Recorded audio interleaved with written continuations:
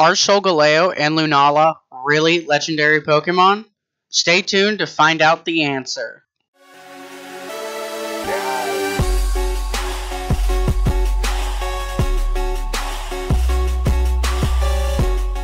Greetings and welcome to PokeTalk. Today I'm going to discuss whether or not the mascot Pokemon for Sun and Moon are truly considered legendary Pokemon. Please note that what I am discussing today contains spoilers, so if you are not willing to uncover spoilers, then please skip this video as there will be more videos to come in the future. Before we get into all the details of the video, let's discuss the two Pokemon that are the topics of this video, Solgaleo and Lunala. Solgaleo is the Sun Pokemon and is a Psychic and Steel type. It is described as follows. Since ancient times, Solgaleo has been honored as an emissary of the sun. It is referred to with reverence as the beast that devours the sun. Solgaleo's body holds a vast amount of energy, and it shines with light when it's active. It has a flowing mane with a remarkable resemblance to the sun. Its signature move is Sunsteel Strike, an attack that charges at an opponent with the force of a meteor, disregarding the target's ability. Lunala is the Moon Pokemon, and is a Psychic and Ghost type. It is described as follows. Since ancient times, Lunala has been honored as an emissary of the moon. It is referred to with a reverence as the beast that calls the moon. Lunala is constantly absorbing light and converting it into energy. With its wings spread to absorb the surrounding light and glittering like a crescent moon, it resembles a beautiful night sky. Lunala's signature Moongeist Beam attack releases an ominous beam of light that disregards the target's ability.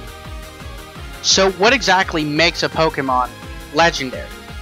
Nintendo hasn't released an official definition of legendary Pokemon, so just left the fans to classify Pokemon as legendary or not. According to one discussion board on the website PokemonDB, it is a general consensus that legendary Pokemon are classified with the following prerequisites. 1.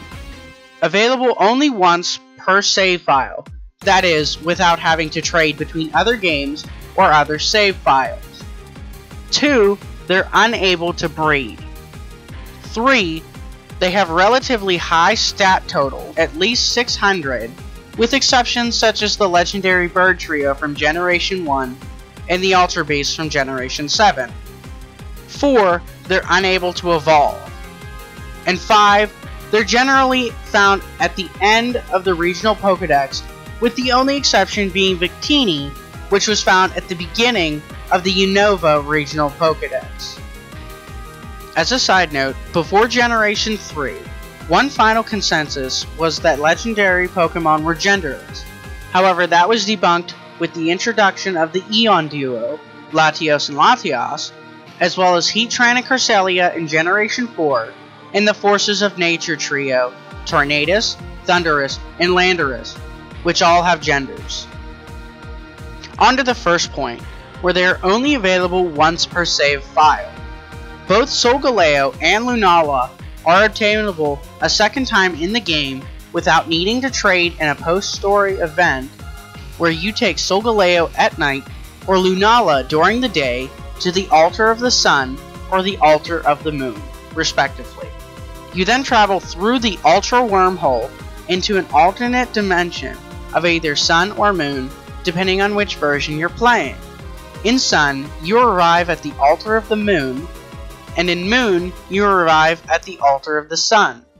By flying to the Lake of the Sun in Pokemon Sun version with Solgaleo in your party, or to the Lake of the Moon in Pokemon Moon version with Lunala in your party, an event activates in which you receive a level 5 Cosmog. Through leveling, Cosmog will eventually evolve into Solgaleo in Sun version and Lunala in Moon version. Hold on to that thought though. I'll discuss that in just a bit. The second point, the inability to breed, is easy. Both Solgaleo and Lunala are in an undiscovered egg group and are unable to breed. That part they fall into. The third point of having a relatively high stat base definitely fits for both Solgaleo and Lunala. Solgaleo has a base stat range of 137 HP, 137 attack, 107 defense, 113 special attack, 89 special defense, and 97 speed. Lunala, on the other hand, has 137 HP, 113 attack, 89 defense, 137 special attack, 107 special defense, and 97 speed. Both have a 680 stat total, which compares to other legendary Pokemon, and they seem to be counterparts to each other, as they have opposing, attack, and special attack stats, as well as opposing defense and special defense stats. Skipping the fourth point and going to the fifth, both of them appear at the end of the Alola regional dex, with Solgaleo registering as number 291 and Lunala number 292. The only Pokemon that follow in the Pokedex after are the Ultra Beast, Magearna, and Marshadow. Finally, the last point is the inability to evolve. All Pokemon that have the ability to evolve are all obtainable multiple times in one save file by either breeding, wild encounters, or both. With a Cosmog obtained during the event at the Lake of the Sun or the Lake of the Moon, it will evolve into Cosmoem at level 43, and then once again into Solgaleo or Lunala, depending on which version you are playing, at level 53. With Solgaleo and Lunala having evolutionary preforms, this violates the rule of the inability to evolve.